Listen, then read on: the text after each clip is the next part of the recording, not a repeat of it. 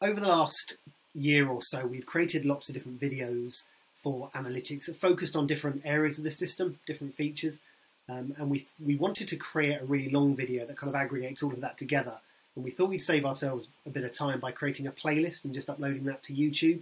And we therefore wanted to create a short introductory video, which is what we're doing now, to kind of set the scene and to explain the basics of navigation and housekeeping, etc. So that when you now continue watching past this video onto the playlist, aggregated together, if you watch all the way to the end, that will pretty much make up 90+% of your potential usage of analytics. Now, there are features that will sit around the periphery of all of this. Analytics can do a vast amount of different things.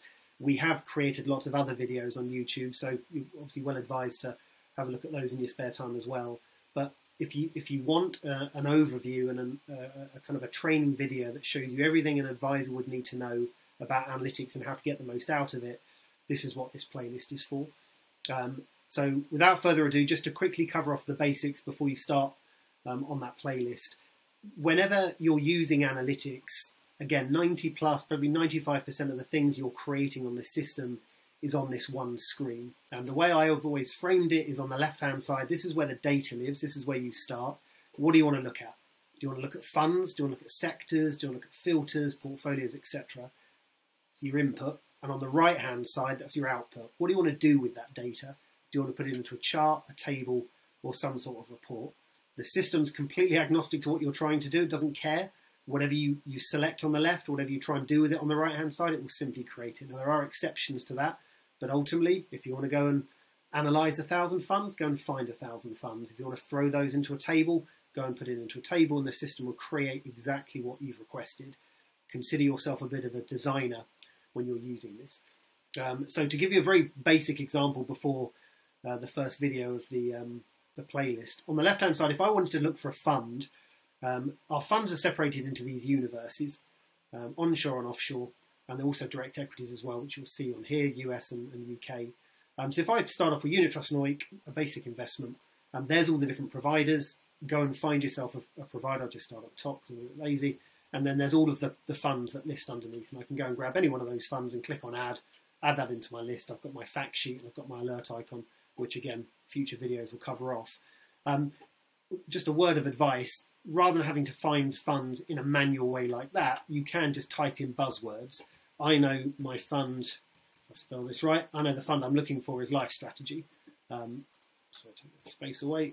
So if I just type in Life Strategy, there aren't many funds with Life Strategy in the title, and hey presto, there they are. So that's a slightly quicker way of finding it. The same with codes as well.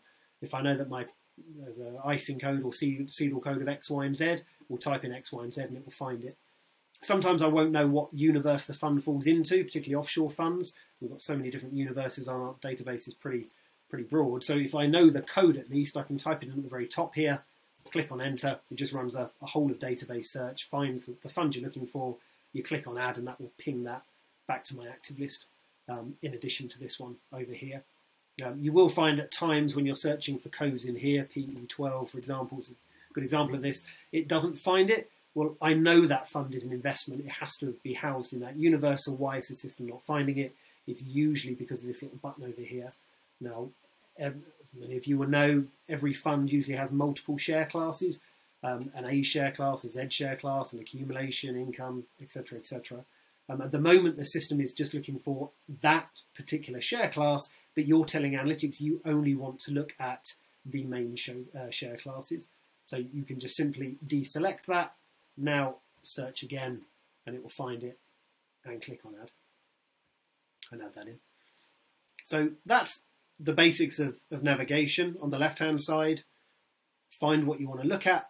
On the right-hand side, tell it what you want to do, in this case, just a line chart, and click on generate. And as I said, pretty much whatever you're requesting from the system, it will then create exactly what you've asked for, which in this case, 2 random funds in a performance chart over the course of the year.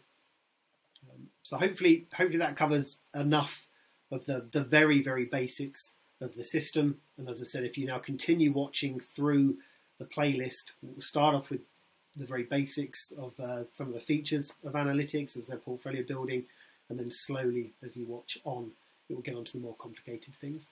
As ever, we'll say on these videos, Anytime you have any problems, any issues, contact us in the bottom left-hand corner. Will be our help desk. There's our email address and phone number. Feel free to reach out for any support.